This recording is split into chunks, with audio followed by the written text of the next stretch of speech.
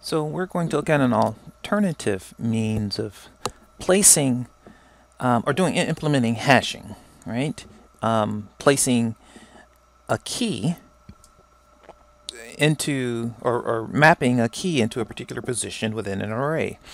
So you should see the earlier video. This is just the follow-up to the prior video that introduced probing and linear probing and some of the basic ideas of what we're doing here. In that earlier video, I did mention that the 27, 51, 69 could be maybe social security numbers that are part of a student object, for example, and we want to map that into an array. So if we only have 5 or 6 items, we might simply need an array of size 11. So we have a simple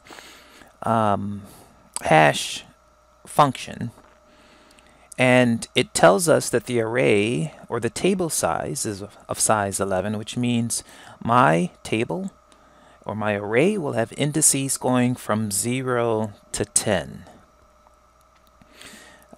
So that means then that when I do something like 27 mod 11, since 27 divided by 11 is 2 with a remainder of 5, we get that there. Since 51 divided by 11 is 4 with the remainder of 7, we get that there. And so we can kind of continue on getting the rest of these values by doing the division and getting the remainder that goes along with that. Now, that is going to get us into an array right there into the particular positions. But notice that if 51 maps into position 7, 38 into position 5, but 62 also maps into position 7. So 38 going into 5 and 27 going into 5, that would be a collision. 51 going into 7 and 62 rather, 51 into 7 and 62 into 7 are both collisions. So we're going to have to resolve those collisions. And so we're going to use a second hash function to do that. And that is, we're going to take the mod 9 of our key and add 1 to it. And I'll show you why we would want to do an add 9.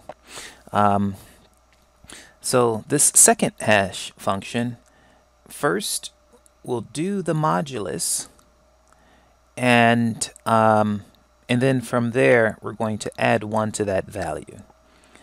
And we're going to do a modulus on the key. So 27 mod 9 is 3 with a remainder of 0. So we put that remainder there. 51 mod 9 is 9 goes into 51, 4, that's a 5 with a remainder of 6. And then after I've done each one of those, I will add 1 to that value just to the left. So now that we've completed our second hash function calculations, we can use that when there's a collision. And I'd also like to think of this second hash function as really more of a kind of a skip value. It tells you how many hops we're going to do if there is a collision. So let's draw the table and then get started placing our keys into the table. Okay, so we have our table drawn. Again, noting that we're using mod 11, that modulus value underneath is indeed the size of the table. It's 11 items, so we use indices 0 through 10. Let's start putting our values in. So we have a 27. That 27 maps to position 5 using the first hash function. So 27 maps into position 5. 51 maps into position 7. 69 maps into position 3. 26 maps into position 4.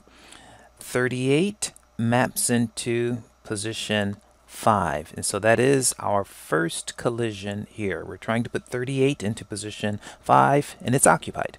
So what we're going to do then is go to our second hash function and use the 3. So that 3 essentially tells us how many values to kind of hop over. So we're at 27, we're at position 5, and we're trying to put in a 38. So it says use 3. So we go 1, 2, 3. And so 38 goes there. Now 62 says go into position 7. So 7 is occupied. So 62, it looks like we have to use our second hash function, which is a skip number of 9. So we're going to increment this by 9, but we're actually incrementing it by 9, right? But it's also a modulus. When we add 9 to it, we're going to do a modulus so that we end up wrapping around the table. So, so 62 should go into position 7. So we try to add 9. That goes 1, 2, 3, 4, 5, 6, 7, 8, 9. Still occupied. Do it again. 1, 2, 3, 4, 5, 6, 7, 8, 9. Occupied. 1, 2, 3, 4, 5, 6, 7, 8, and 9.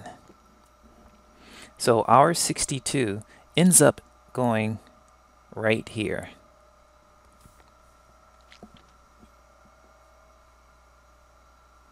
So let's clean that up a bit. And then let's do the same thing. We'll finish this up looking at 73. 73 maps to position 7. There's a collision, so we use the second hash function, which is value of 2. So 73 ends up going right here. So we had those collisions there. And then we used our second hash value to tell us how many to kind of skip through. Now notice that had we ever ended up with a hash value that was a 0, if I got a collision, I'm skipping 0 and I would get stuck here. So you'll always have to have at least 1 for your hash function. So that's why the +1 was added to guarantee that we start our probing.